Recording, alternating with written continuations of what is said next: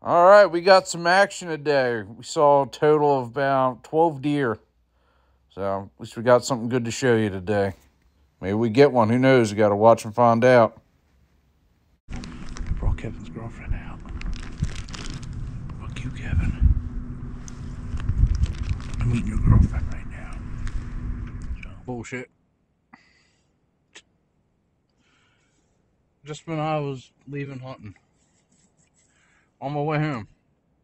Them deer probably walked right past where I was. Yep. At least they're all doe. Ain't no buck. Skunked. Nothing. Heard a lot of shots up top. That's where I was last night. There's actually a stand I was going to go to. That wasn't in a tripod stand, but it was up, you know, a couple hundred yards from there. That's where all the gunshots came from. The other hunters here, they use slug guns. They're pretty damn loud. Make a lot more noise than this 350 Legend. But yeah, nothing. The Orange Army done tore these deer up. I mean, you guys see me opening day, and even, you know, we had that 60-degree weather a couple days ago. I was surrounded by deer. You know, opening day was nuts. That's hunting. That's kind of why I started this channel and doing these little vlogs so people can see, you know, what it's like to be a, you know, a real hunter, not, you know, somebody that hunts on a fenced-in farm. And these are 100%, you know, free chase here. They look at you right on the property line sometimes. You saw them buck, and I shot them too, and I went over there, and there were actually more deer trying to come over.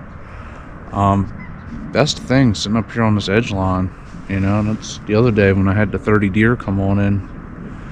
That's because I saw that buck there. I was hoping that buck was going to come join them. I kept looking back in the brush and everything. I couldn't believe that buck didn't come out with all those deer. I mean, I could have tagged out easily opening day, even if I didn't, you know, shoot a couple deer during archery. I could have filled all them tags. A lot. That's hunting. You gotta hunt where the deer are, not where you want them to be.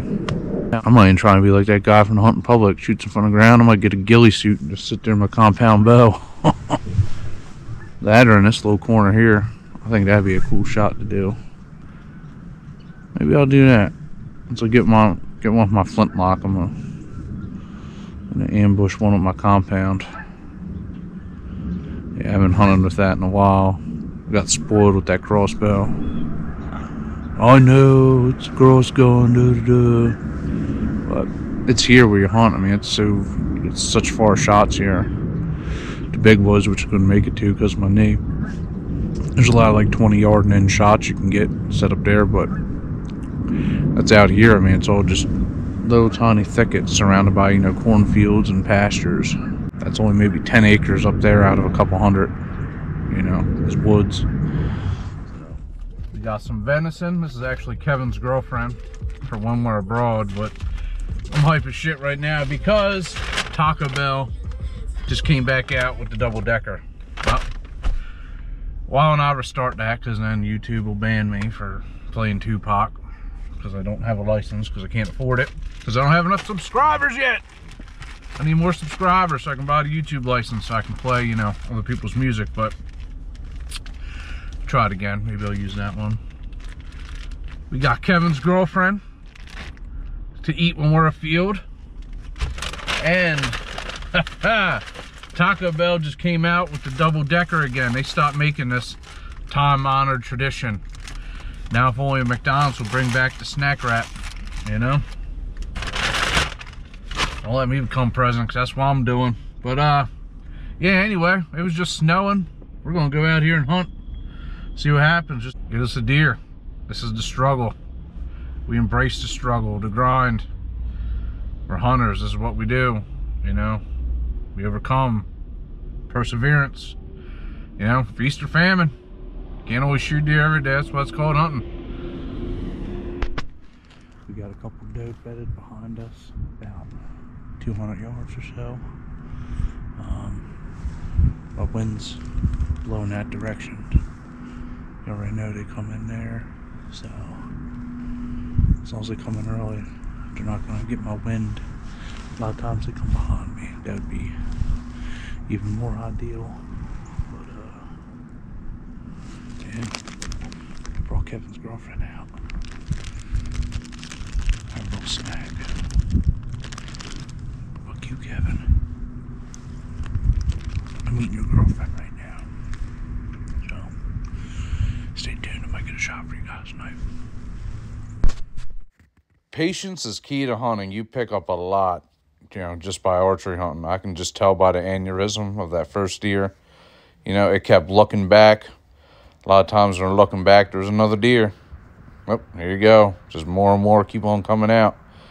That's why, you let them get nice and close to you. Try and watch them. Sometimes you're wrong. Should have just took that mistake, but you never know what's behind them. So you always got to be aware of all your surroundings. And you'll see up here, they're looking back once they get closer to me. Something was spooking them behind me. I looked back. I couldn't see another deer at all. Might have been a coyote or a fox. I didn't see one of them either, but that'd be my guess. It was some type of predator because they were looking to the side of me, stomping, carrying on.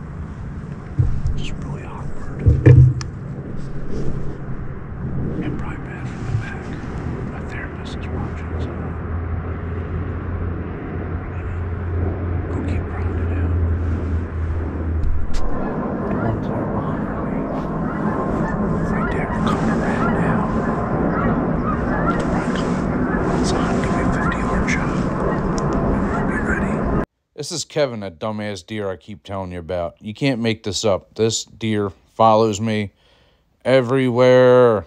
This deer drives me nuts. I double checked him to make sure he didn't grow 3 on one side since the 2 days it's been since I've seen him.